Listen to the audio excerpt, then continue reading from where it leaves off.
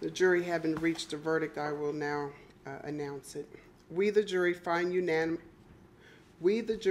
unanimously that the defendant did not cause the death of Botham Jean while under the immediate influence of sudden passion arising from an adequate cause, and assess the defendant's punishment at 10 years imprisonment in the Texas Department of Criminal Justice. In addition, we assess a fine of $0, and it's signed by the presiding juror.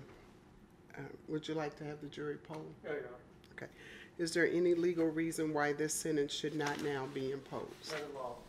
It is therefore the order, judgment, and decree of the court that you be taken by the Sheriff of Dallas County and safely transported by her to an agent or representative of the Texas Department of Criminal Justice, and there you shall be confined until your sentence is discharged. Your sentence will begin today, and you will receive credit for any back time that you have. That being concluded, you may be seated, Ms. Guyger.